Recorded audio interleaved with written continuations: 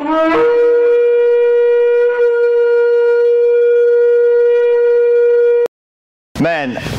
I am like, after being in the Word now for about, I guess, maybe 15 years, besides being, in church my whole life, my life didn't really change till about 15 years ago when I started studying, from a Jewish perspective, meaning just learning the customs and all of this kind of stuff is where the Lord really just flipped the lights on for me and just began to show just some amazing things in His Word. But I really started, in doing so, I really started picking up on a lot of, little hints that God gives us in His Word through just reading the Gospels and the letters from Paul and stuff like that, and making some connections that you guys already know. I've said 1,000 times that, Jesus said that in John chapter 5, that you search the Scriptures and in them you think you have life, but that they which speak of me. So, and He said, if you would have believed Moses, you would have believed me, for he wrote of me. The whole Word of God is all about Christ. It's all about Him. It's all concealed. And it's really amazing when you can go in and begin to dig in God's Word, and He just begins to show you things.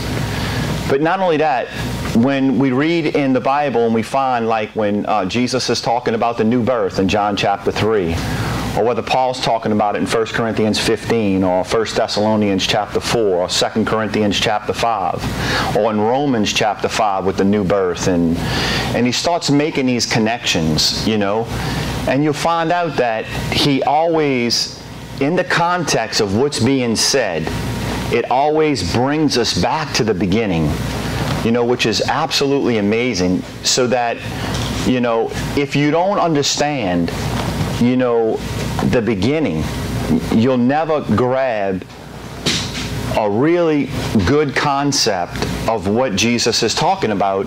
Like in John chapter 3, for instance, unless a man is born again, he cannot enter into the kingdom of heaven. Nicodemus says, must a man enter back into his mother's womb?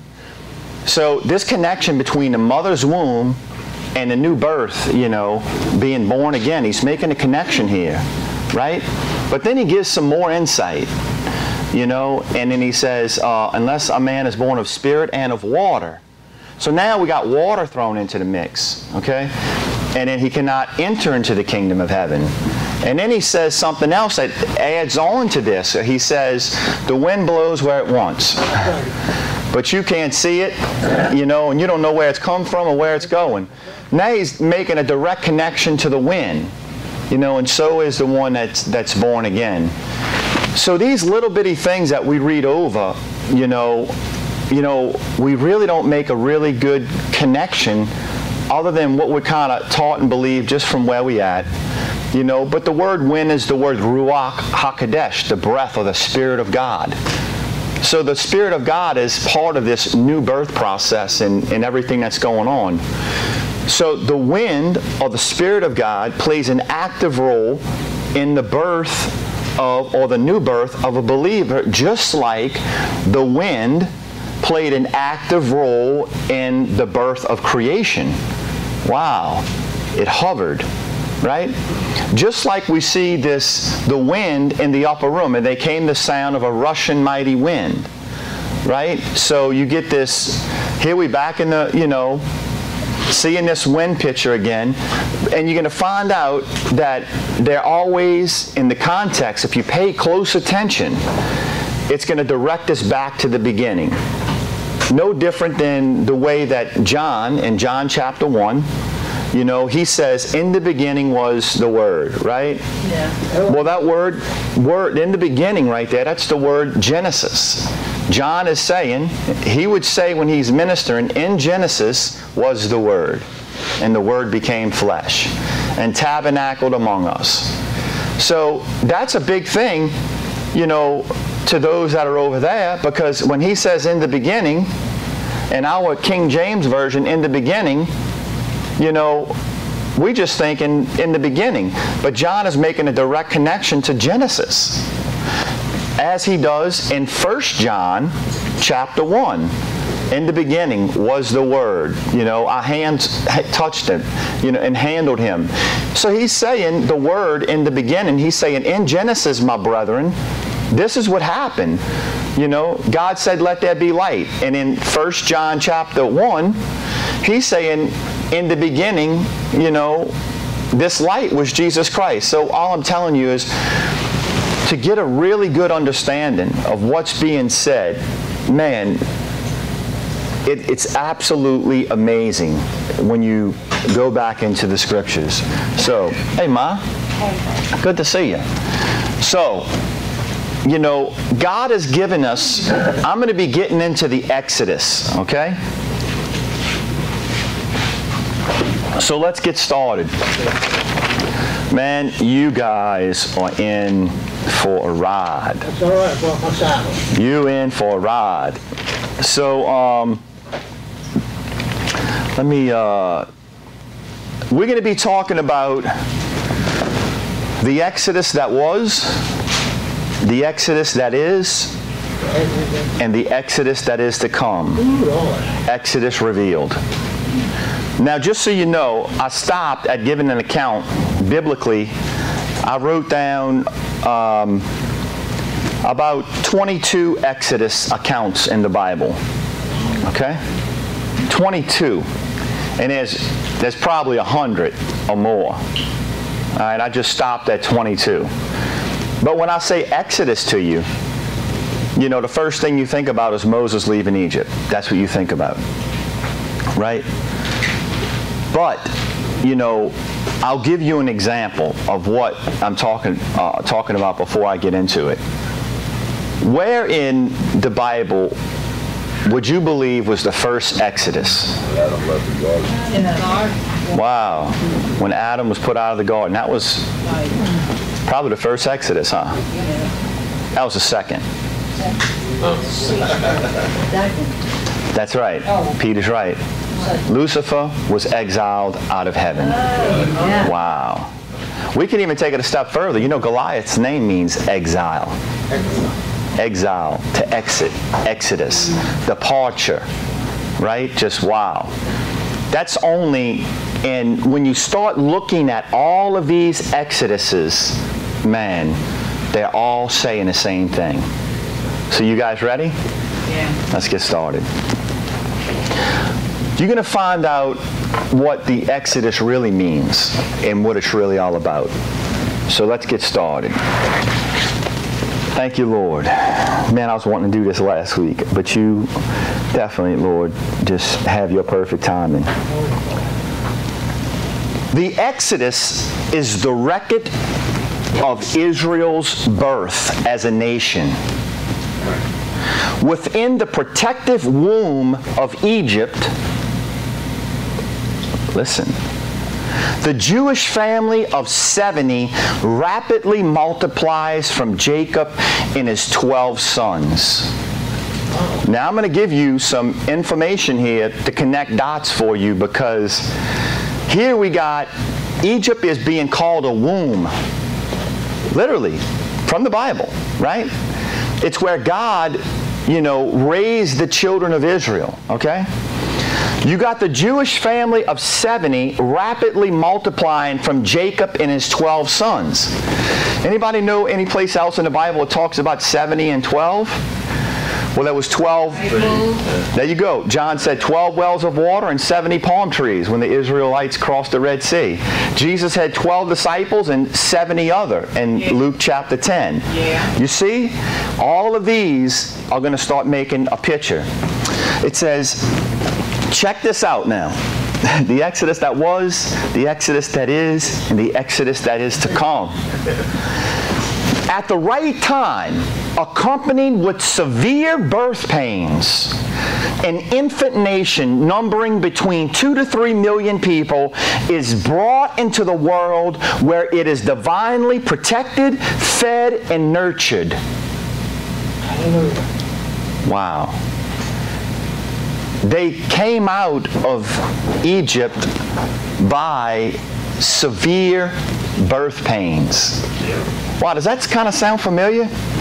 You know? Hey guys, good to see you. Does that sound familiar? Wow, doesn't the Lord say something about in the end, in Matthew chapter 24 about just as a woman is in travail, we're going to be caught up and taken out of here? Amen. Wow, you see the connection? Amazing. Amazing stuff. The word Exodus means to exit, departure, or going out of. So the children of Israel was nurtured in the womb of Egypt. So Egypt is a womb. That's pretty amazing. Inside the womb, there's darkness. You can't see, right? Right. Egypt means black or darkness. Wow. Well, man, I'm telling you, you're all right. Also, it can mean death. Exodus can also mean death, or also it can mean death, as spoken of in Luke chapter 9 and verse 31, where Jesus spoke of his departure from the earth, right?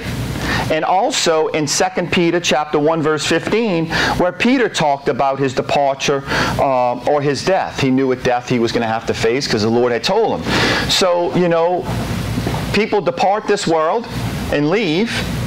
It's called an exodus, right? When they die, a departure. And so it's the same word. To die, to depart, to exit, right? This embodies the Exodus theme of redemption, because redemption can only be accomplished by death. The only way that you and I can be redeemed is because of what Christ has done, right? Exodus contains messianic prophecies, figures, and pictures of Christ. That's what we're doing, looking for him, right?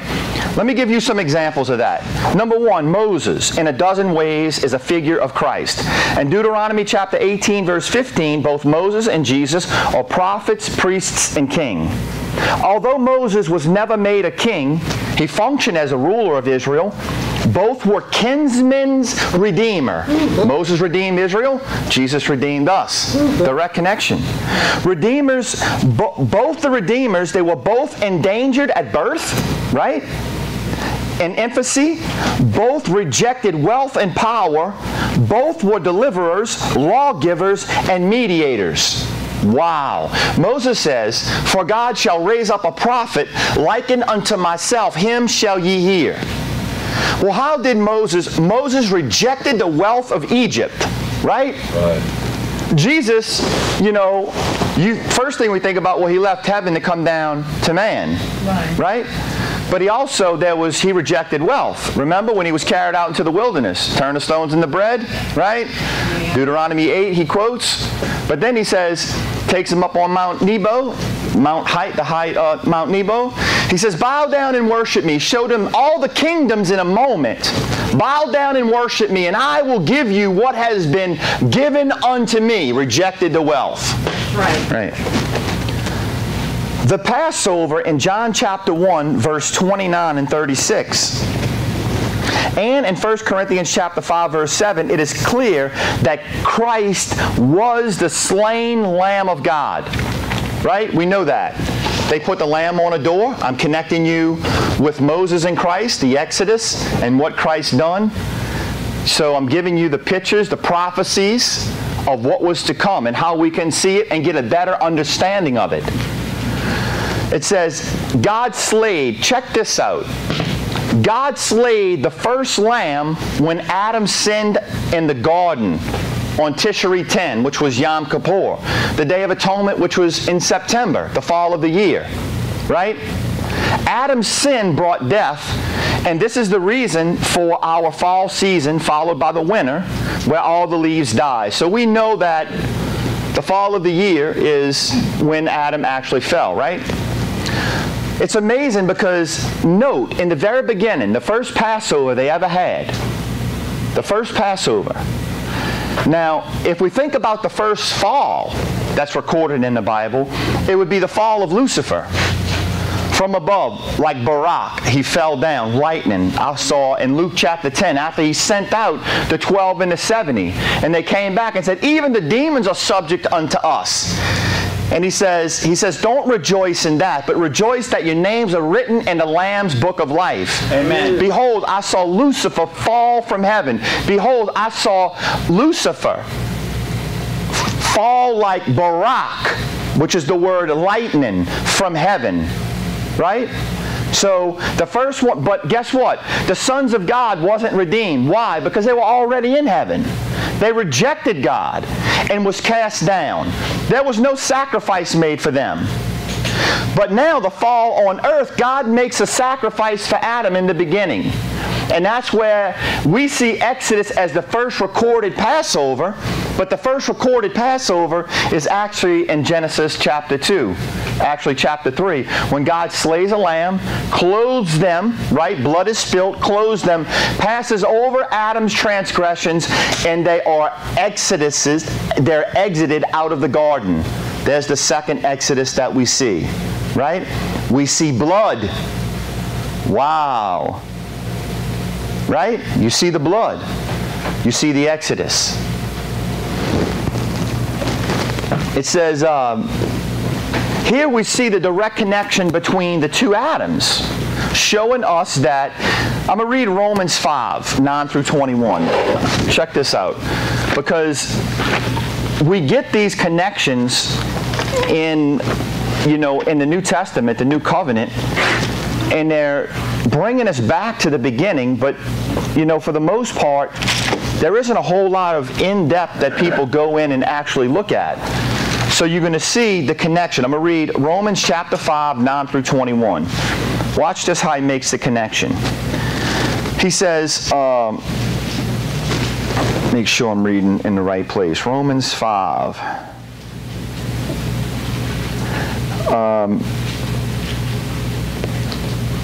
5 through 21. Yeah, here we go. All right. He says, and hope maketh not ashamed, because the love of God is shed abroad in all our hearts by the Holy Ghost, which was given unto us. For when we were yet without strength, in due time Christ died for the ungodly.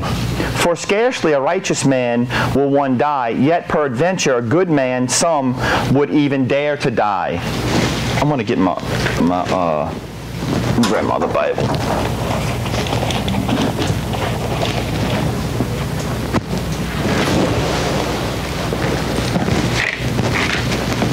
I got notes in here, that's why I wanted to grab it. I'm trying to transition, but I just can't see it happening. It's hard. Anyway, I tell you what, I'm going to skip all the way down to 12. I'm going to verse 12. Watch this. Wherefore, as by one man's sin entered into the world, right? And by death, and death by sin. And so death passed upon all men, for that all have sinned. For unto the law sin was in the world, but sin is not imputed where there is no law. Nevertheless, death reigned from Adam to Moses. Okay? Wow. Paul is making a connection from Adam's death all the way to Moses when he put the blood on the door. These are two Passovers, right? Even over them that had not sinned after the similitude of Adam's transgression, who is a figure of him to come.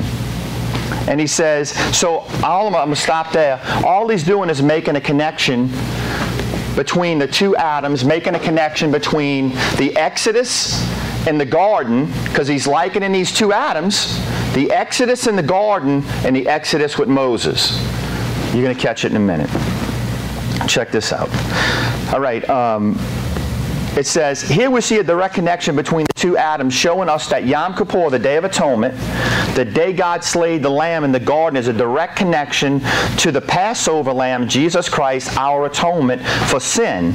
But what follows his death is not the dead season, meaning the winter, the fall of the winter, but the springtime of life and new beginnings. Amen. In which brings me to the seven feasts. Okay?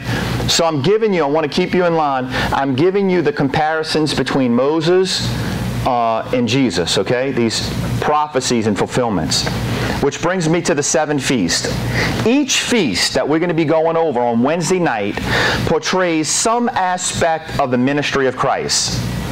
It says, number 4, the Exodus. Paul relates baptism to the Exodus event, because baptism symbolizes the death to the old man and the identification of the new man. And we can see that in Romans 6, 1 Corinthians 10. Number 5, another likeness.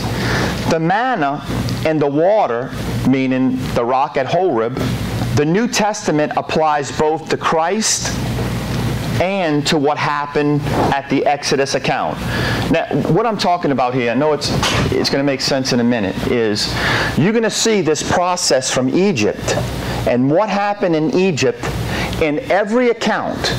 When they come up out of the Red Sea, the first place they stop, where they go, what's happening, the water that came out the rock, all the way till they get to God, is it is a image, or it's the imagery of you being, coming out of the world system, being born again, right? And your journey, which is a picture from when they came up out of the Red Sea. It's a journey that God is showing us that we're going to walk through from the Red Sea to our encounter with God.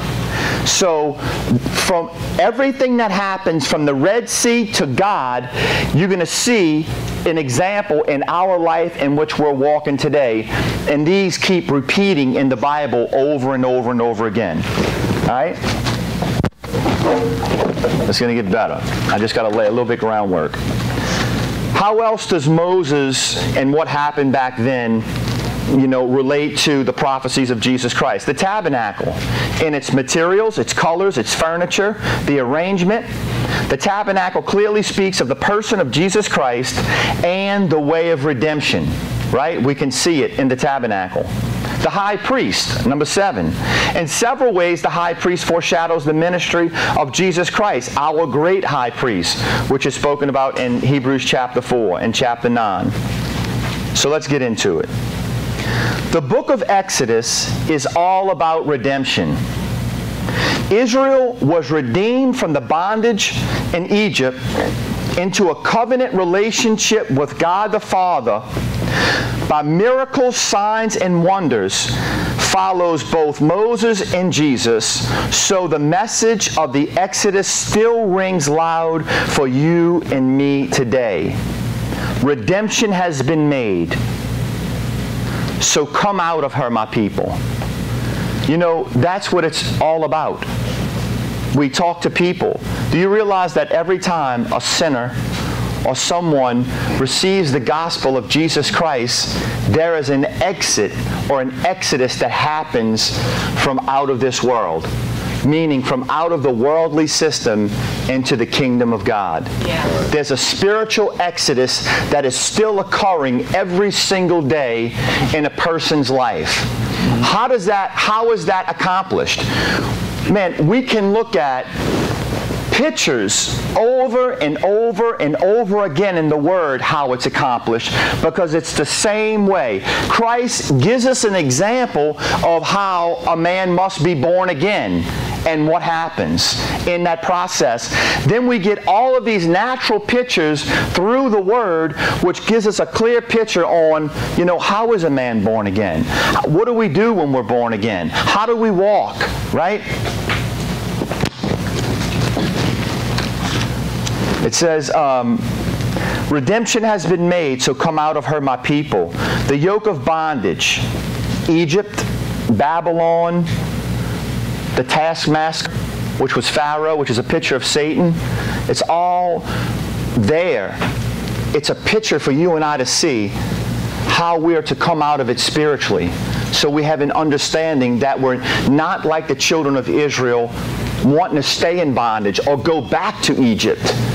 That we're going to learn through this, that it's an example that we're to look at each and every day to line ourselves up to. Is this what we're doing? Is this how we're walking? Are we trusting in Him? Right? Therefore say unto the children of Israel, I am the Lord, and I will bring you out of their bondage. I will redeem you with an outstretched arm and with great judgments. Wow. Wow. Check this out. I will redeem you. We know that Moses was a picture of Christ to come. We know that just as the children of Israel was in bondage and captivity for 430 years, then they were set free through the prophet Moses, God using Moses to set them free. They were actually set free by the last plague, the blood. Right? The death of the firstborn. And God said, watch this, He said, you tell them that I'm going to redeem them and set them free through an outstretched arm. Hallelujah. Wow. Watch what He says. An outstretched arm. Wow. And judgments. But you see, when Christ came and redeemed us with the outstretched arm, you know, remember He read from Luke chapter 4 and verse 31? You remember what He said in Luke, which is Isaiah 61? He reads from Isaiah. Check this out. This is pretty amazing because He redeemed Israel by an outstretched arm and judgments. But you see, He's redeemed us through an outstretched arm, but we haven't saw the judgments yet. Oh. You with me? Yeah. And He confirms this in Isaiah 61. I'm going to read it to you. Watch. I'm going to go to Luke 4. Because this is a direct connection to how we're going to be redeemed in our exodus in the end. You see, the redemption of the outstretched arm has already happened. But He's coming with a sword, riding on a horse, with judgments. Right. Yes.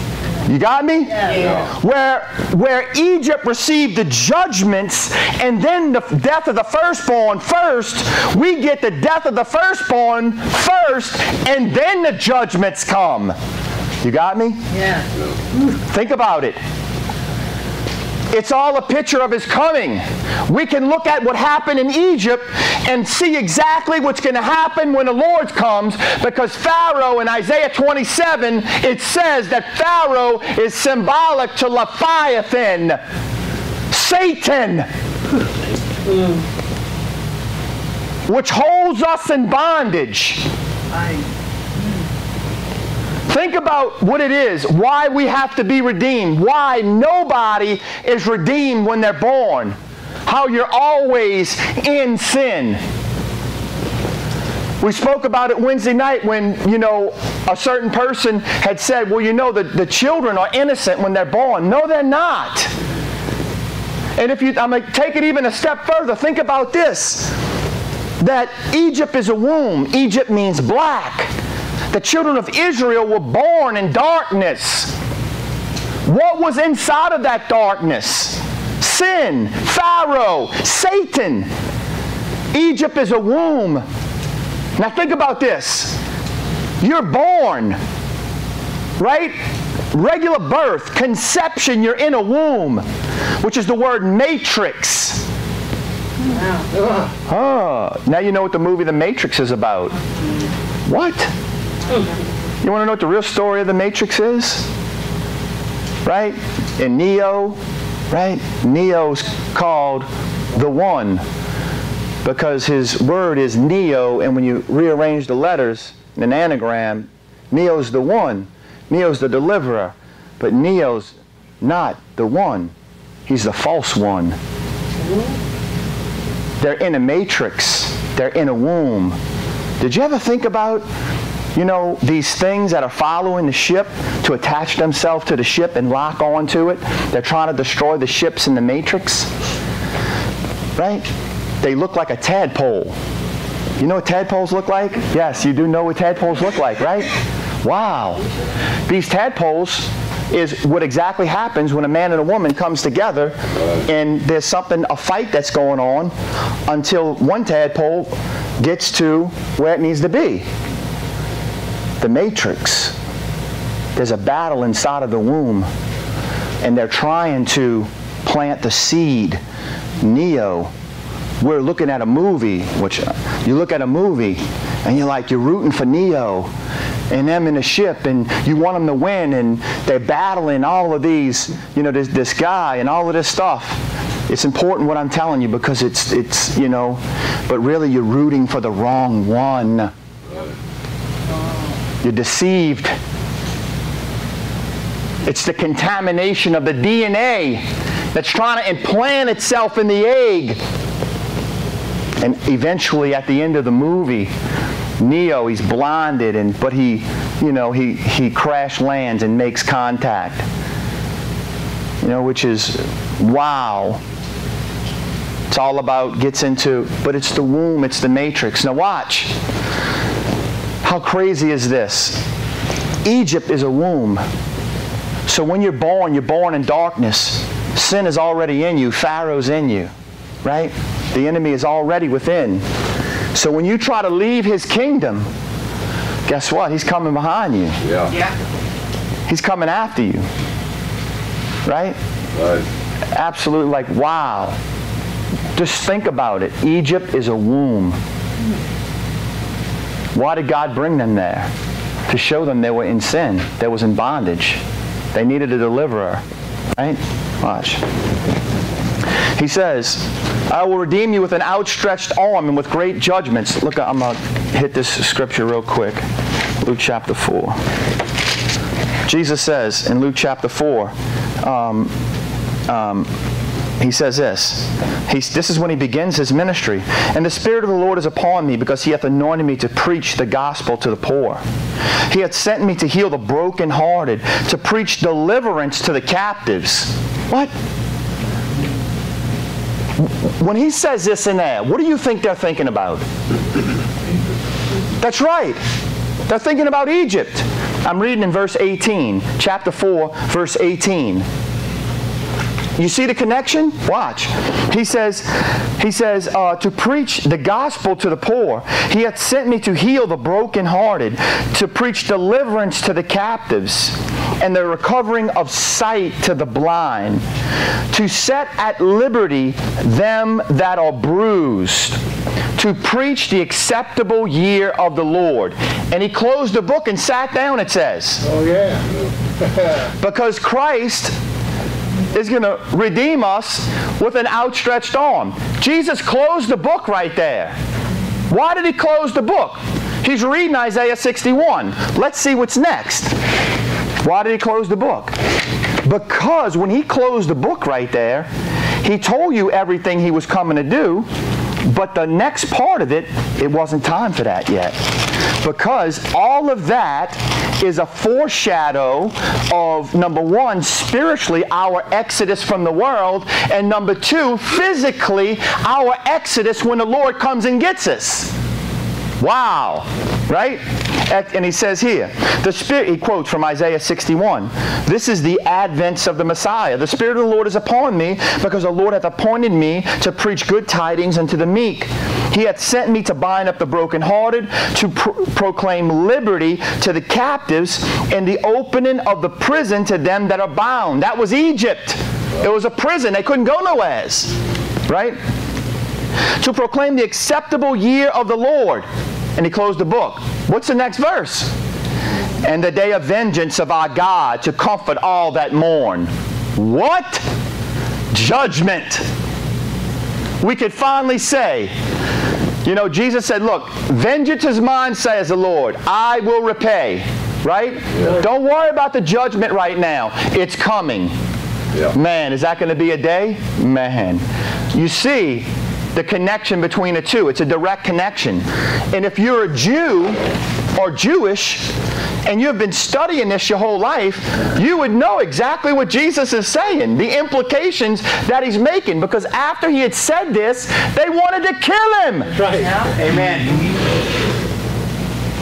John even identifies him and says, that's the Lamb of God that takes away the sins of the world.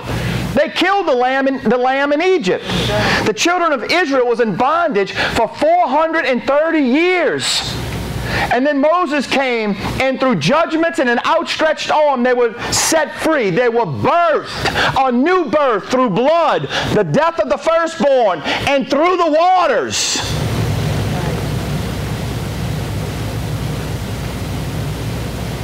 and in Christ, from Malachi, check this out, from Malachi to Matthew, to when John the Baptist, Yohanan ben Zechariah, stands up and begins to preach, it was 430 years. So the exact repeat of 430 years of bondage in Egypt and a lamb dying. God didn't speak to them when they were there. The Bible says in Malachi that the word was precious in those days, for God did not speak unto the people. All the prophets were silenced for 430 years. And then John starts preaching. Right. And they come and say, are you the Messiah? Man, the word of God hasn't been spoken for 430 years. Right. And John says, that's the Lamb. That's the Lamb of God. Hey people, that's the Lamb. That's the one that you put on your door. That's what he's symbolic to, that takes away the sins of the world. The one that is going to set you free from Satan, from bondage. He told Ezekiel, lay on your side 390 days on your right side. Turn over and lay on your side 40 days on your other side. That's how long the children of Israel are going to be in bondage before they're set free. 390 and 40 is 430. It's over and over again. Wow. Watch this. Do you realize the Bible says that when the children of Israel, check, man, this is so absolutely mind-blowing. God is so absolutely amazing. Watch this. We're going to read it. I'm going to show it to you. This is Egypt. You know that when Jesus said, my yoke is easy and my burden is light? Amen. Remember that? Well, literally, the children of Israel in Egypt wore a yoke. Yeah. They wore yokes around their neck, and that's how they carried the blocks in the waters to build Pharaoh's houses, his treasure houses. When Jesus said, hey, my yoke is easy and my burden is light, he said, come unto me and I will give you Sabbath. I'll give you rest for your weary soul. You see, he's saying, you see all of these connections that he's telling them. You think, oh, my yoke is easy and my burden's light. You're not even thinking about that these people wore yokes on their neck. A yoke, like an ox. Right. So when he says, my yoke is easy, what do you think they're thinking about? That yoke in Egypt. I bet you didn't think about that, huh? Because you don't wear a yoke. A real one anyway. But Jesus said, you do have a yoke on you. Yeah. And you've been working for a taskmaster for a long time. Amen. Everything that you're carrying. He said, my yoke is easy. And you can drop it at the cross, son. Right. My God. Hallelujah. You see, we don't think about it too much spiritually, what we carry. But the true thing is, you're wearing a yoke unless you've received Jesus. And the difference between the natural and the spiritual, Jesus said, I give you the natural to understand the things of the Spirit. He's trying to tell you, spiritually, you're carrying way too much. Amen. You have to give it to me. And I will give you rest for your soul. Amen. Could you imagine just being able to trust in Him with everything? How much rest would you have? Man, we worry about our bills. Yeah. We worry about everything. Why? Come on. Because our taskmasters. We're building the treasure cities every day. We have to. Or we'll die. And we don't even know it. We've been deceived in this machine that we're all part of working every day. Right? But you know what? We know that one day we're going to be set free. Amen. But you know what? We can already be set free spiritually. Amen. Though we have to go in the world every day to keep everything running like it's supposed to, we have a hope that a great exodus is coming. Oh, yeah. Wow. Yeah. We have already been redeemed by the outstretched arm. Amen. And if you've been redeemed by the outstretched arm, judgments will not befall you. Because those that were redeemed by the outstretched arm passed through the sea untouched and unharmed. But those who wasn't redeemed by the blood, when they tried to pass through the sea,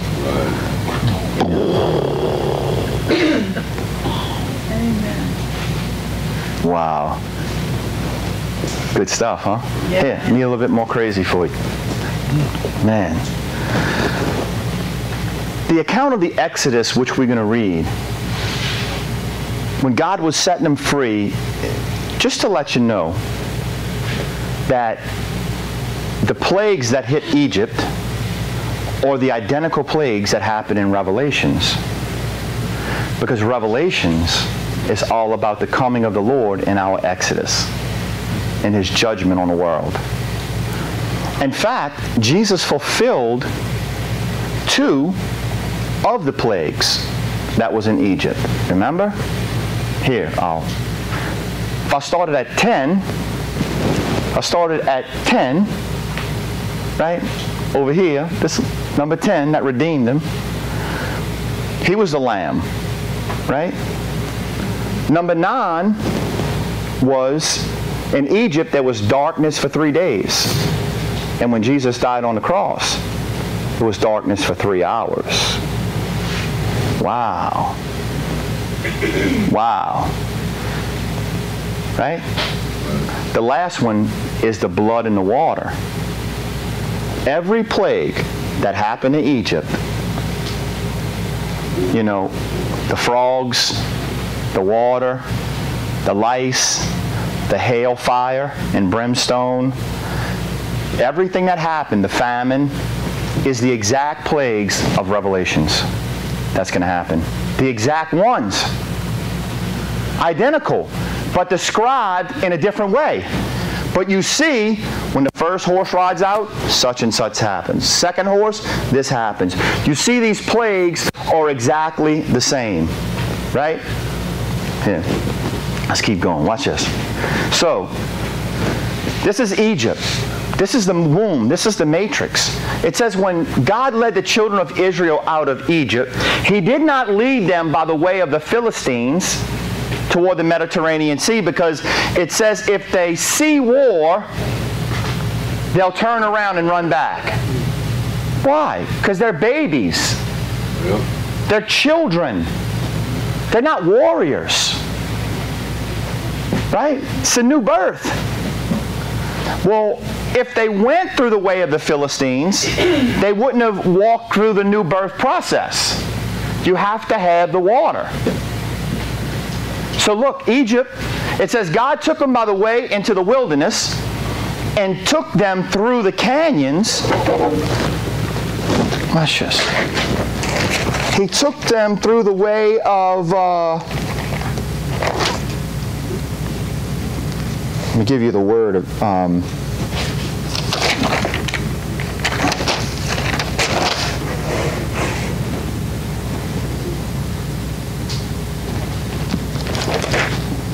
because it's important. I give you this word.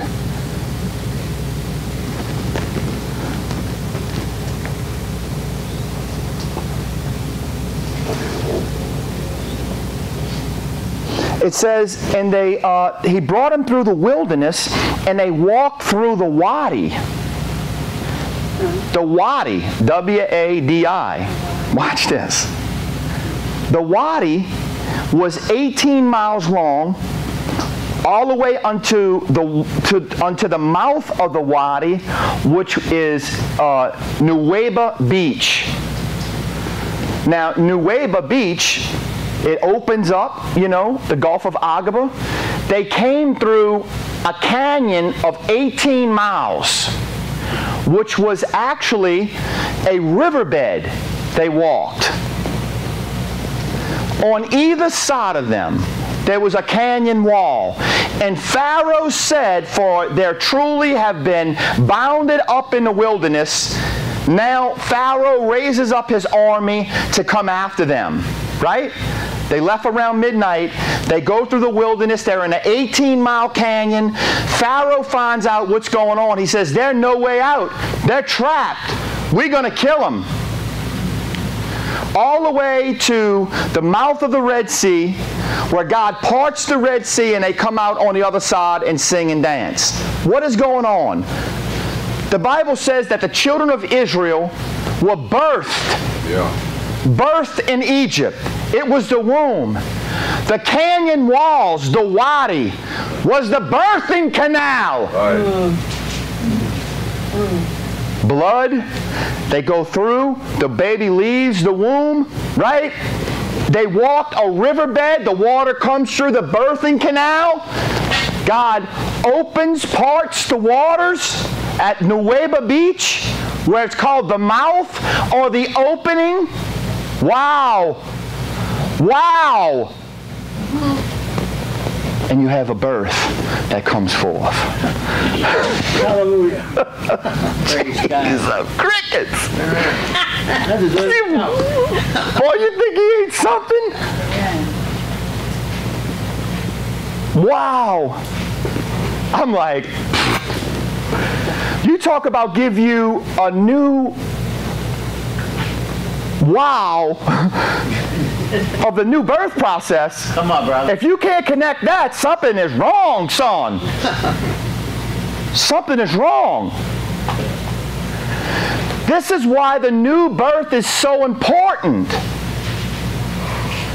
Because unless you are redeemed by the outstretched arm and have come through the birthing canal, the direction in which Jesus Christ has called us to move through, which is through the birthing canal, directs us to be in repent, die to self, and be baptized, right?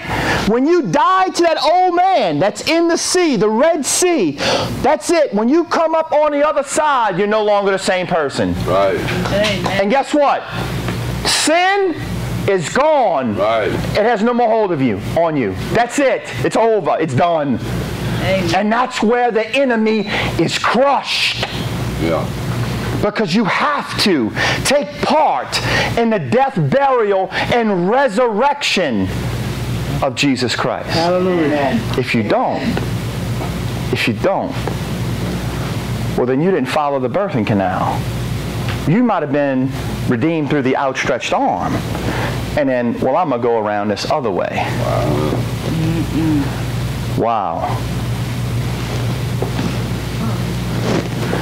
Well, you talk about give you a whole new insight on when Paul starts talking about a new creation in 1 Corinthians, and Romans, and Thessalonians, and 2 Corinthians 5, and John chapter 3. And you find out that it was the wind that Jesus spoke of in John 3 that makes a way where there seems to be no way. When he tells Nicodemus, "Art not thou a great teacher? You don't even know what I'm talking about?" Golly. Keep reading. Man, you guys are in for a ride, son. I ain't even started yet. Amen. And I know I can't give it to y'all in one day. I must have wrote 4 more pages last night. Brother. Let's see this. Watch this.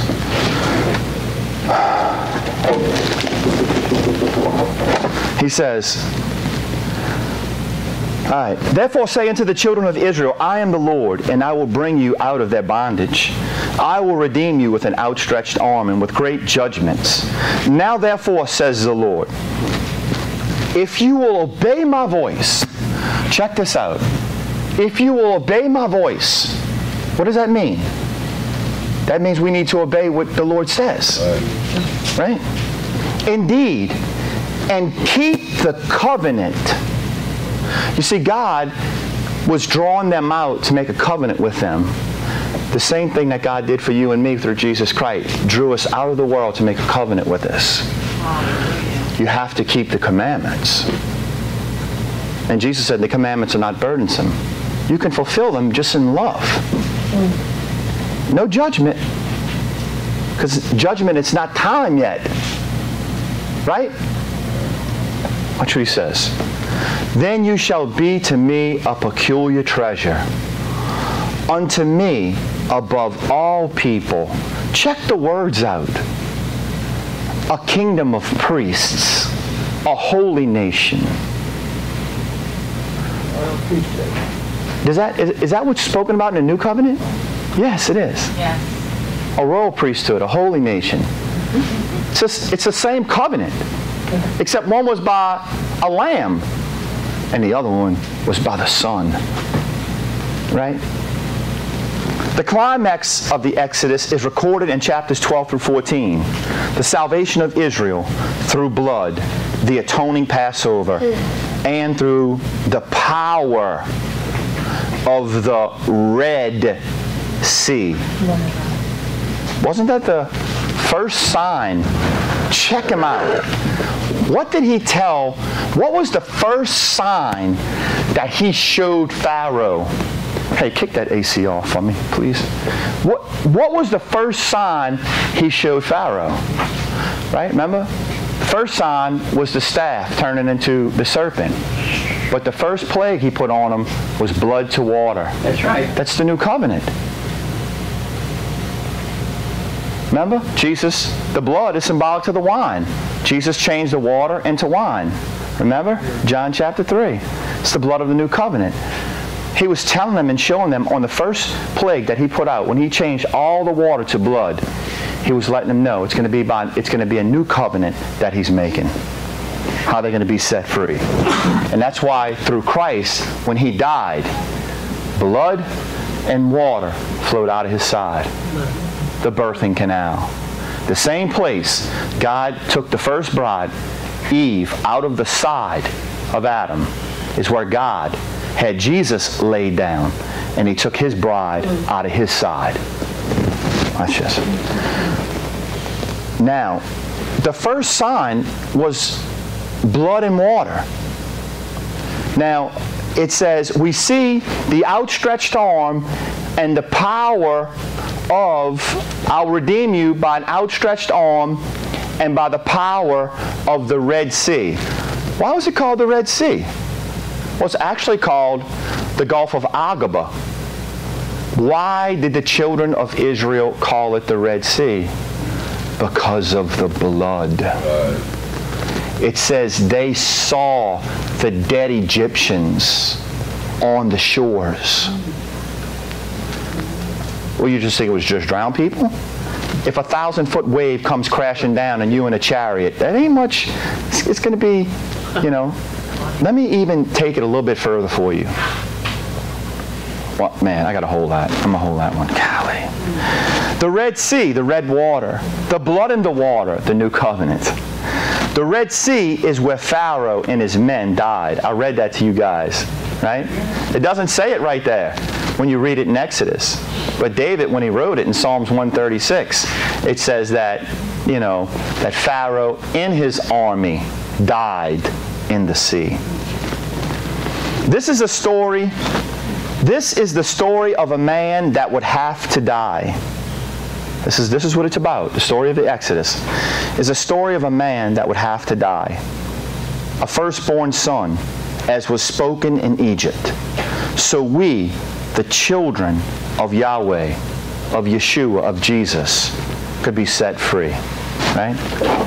Y'all with me? Yeah.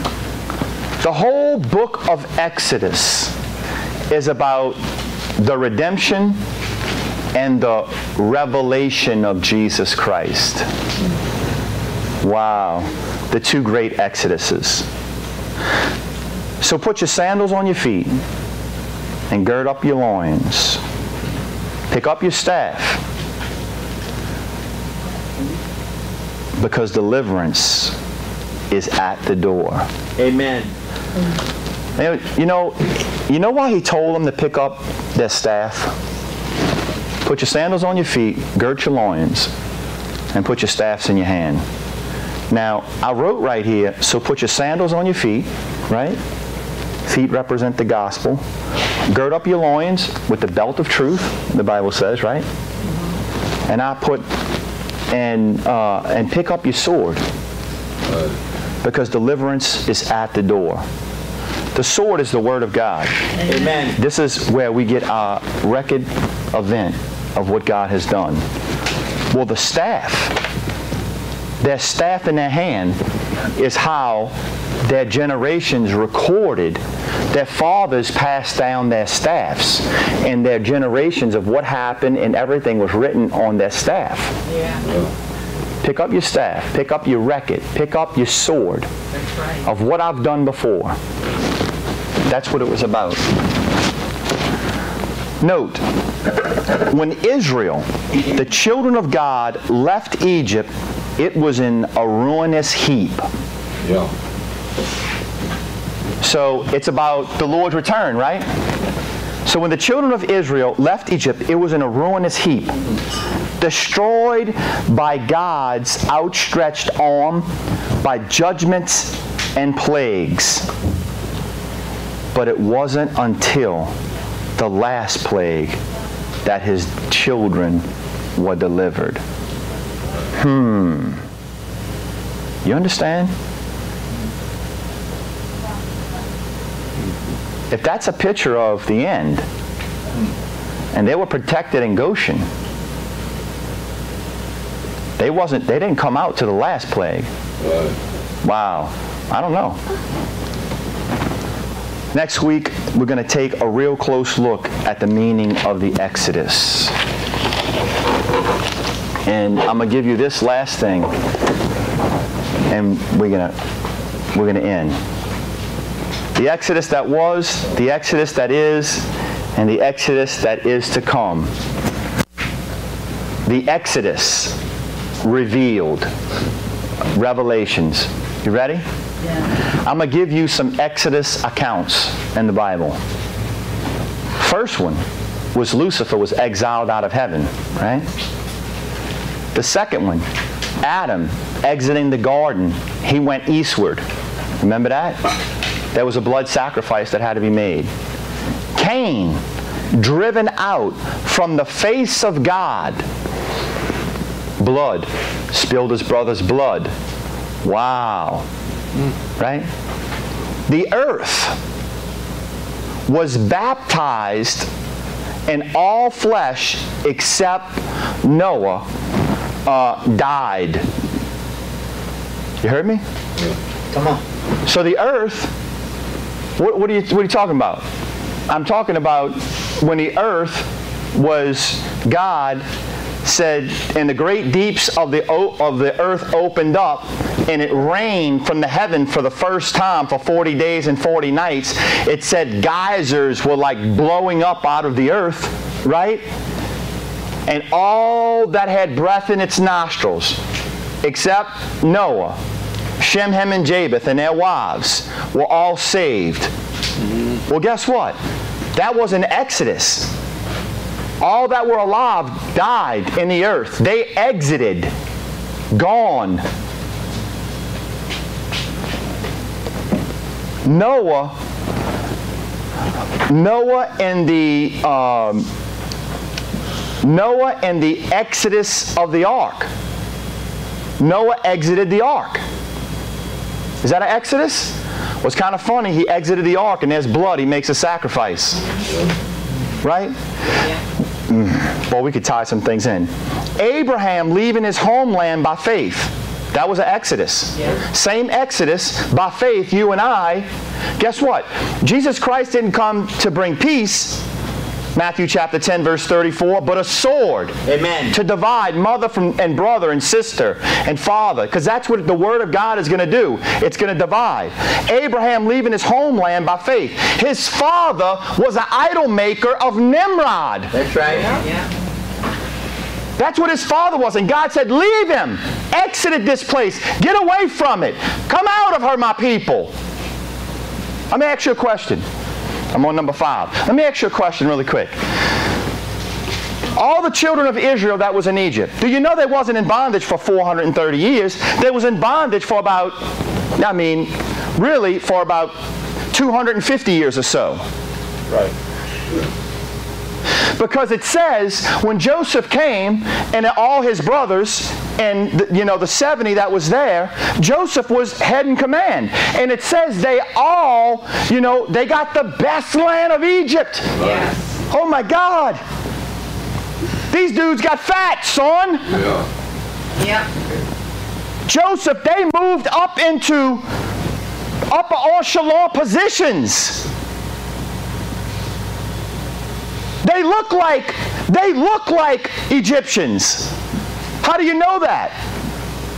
When Moses left Egypt and came there to to Midian, to where Jethro was, and he delivered, his wife, Jochebed, that he had married, she come back and told her daddy, an Egyptian delivered us.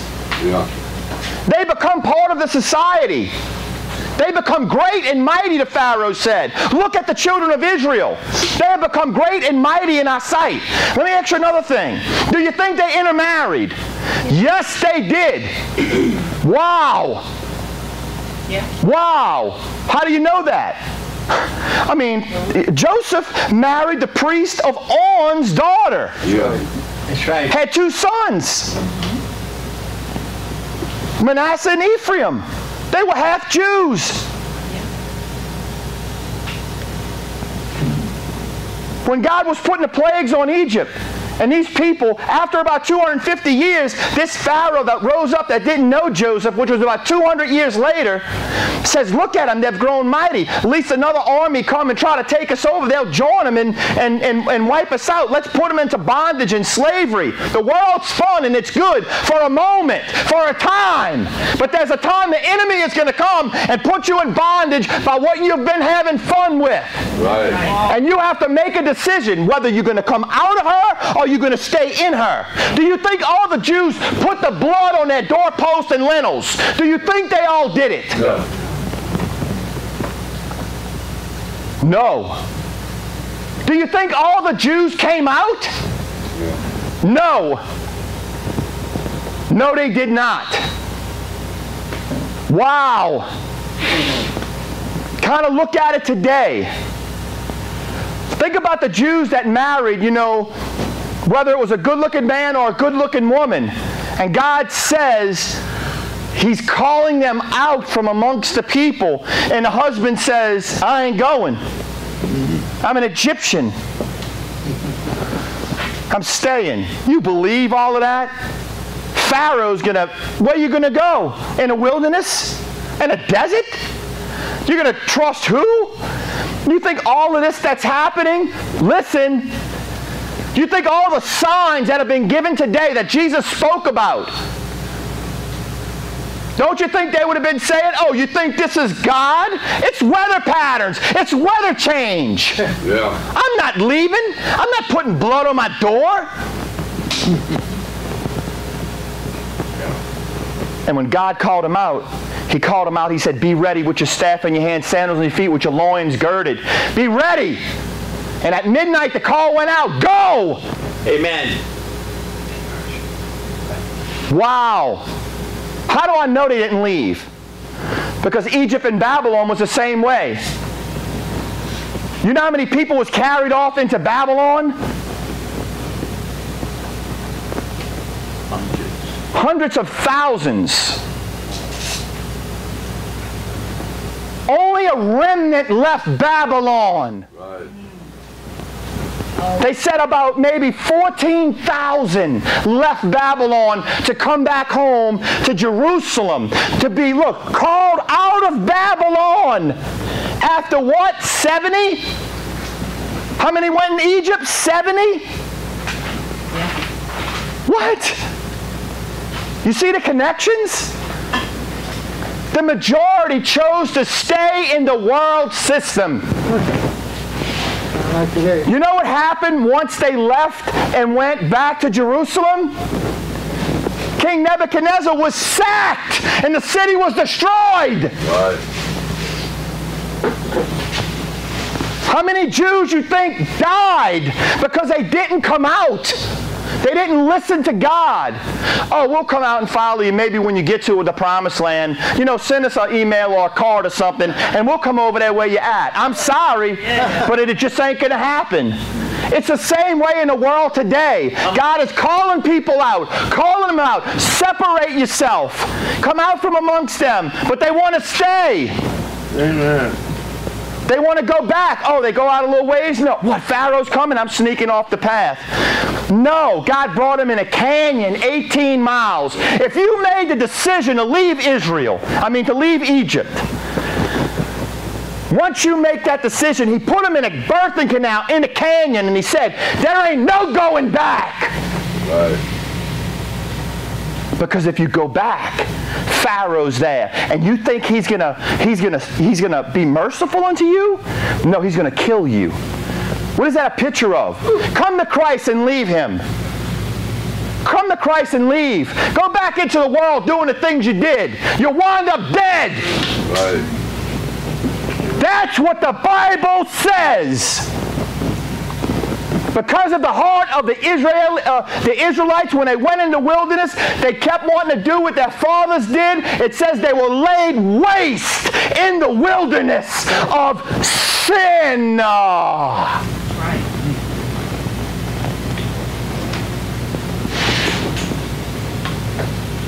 Oh, we can get saved and do what we want. Are you crazy? Come on now. Have you lost it?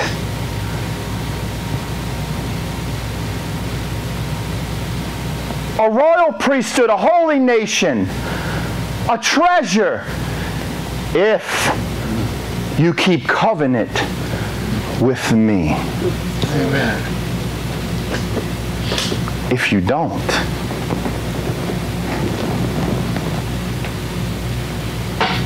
you're on your own. Wow.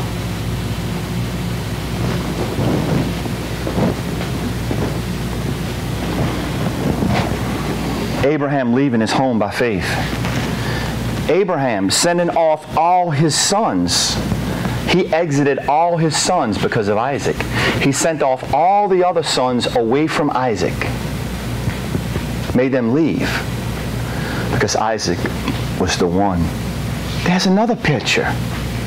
Isaac put the wood on his back, carried it to the mountain. The sacrifice. The ram caught in a thicket, a thorn bush. The thorns represented the curse of the earth. The ram was caught by its horns in the thorns. The thorns that was placed on Jesus' head. He bore the curse. Rebecca leaving her family for Isaac. Can you imagine that? She didn't know. Didn't even know what he looked like. Right. How many of you guys would leave for a man you don't even know what he looks like? Huh? Well, let me see this cat. Send me a picture. Let me see what he looks like before I go over there. What you really should be asking is, man, what's his heart like? Right. What is he like? Is he going to love me? Is he going to take care of me? Come on now. Is he going to think about me? Hey, man, I'm a bride. I'm the bride of Christ. I don't want to go. I don't know what he looks like. I left for him. Right. But I know his love for me. Come on. Yeah. I mean, I'm going to tell you something. You can even an ugly person will grow on you. Once you're around him for a while, man, he ain't so bad looking. And you ain't even got to take a drink. You know what I mean? Jacob's flight from Esau. You know what? I'm going to stop. I got a bunch of them right here, and we're going to get into it next week. You know, we're going to go through this right here. And what's going to be, listen, what's going to be far better than this is when I start reading Exodus to you. Yeah. Oh my God, son. You talk about going to blow you out of the waters. Yeah. You're going to see Exodus. You're going to see the revelation in Exodus. You're going to see your life in Exodus. You're going to see what you've been called to in Exodus. Hallelujah. You're going to see faults that they made that we need to not make. Amen. It's going to be absolutely amazing. I told you I wasn't going to get too crazy today. Let's pray. All right, I left off at, I guess, number 8. Let's pray. 5, good. That's so much more. Joe always told me, he said, you know, I'm not finished, but I quit. I'm not finished, but I quit. Amen. I've not yet begun. And let me tell you something. We're in for a ride. Come on, bro. Don't forget Wednesday nights. Yes. Wednesday nights is actually going to tie, you'll see, is going to tie a lot of this in as well, because we're getting into the feast, and which was, you know, God calling them out and why they did it and, you know, how it applies. But anyway, let's pray. Father, in Jesus' name, Lord, we thank you. Lord, we thank you for, Lord, just your word. You're so absolutely amazing, Lord. After 15 years, Father, and I know that's not even no time, Lord, of really studying and getting into your word, Lord, you still just blow me away. Lord, I just pray for the people. Pray for us, Lord, for you say in your word, Lord, that you make intercession for us. And I'm no different than anybody in here, just a man. Lord, help us, Father. You know all the things, you know the battles that we go through, Lord. The flesh, strong, the spirit just being weak. Lord, I just pray right now, Lord, that just you would strengthen us, each and every one of us in here, Father, in our inner man, Lord, to walk in covenant with you, Father. Lord, so we can be right, Father, vertically between us and you, Father, so we can be right horizontally one with another and with our spouses and with our friends, with our loved ones, Lord. Lord, we're not here to pass judgment on anybody, Father, but we thank you, Father, for what you've done for us, Lord.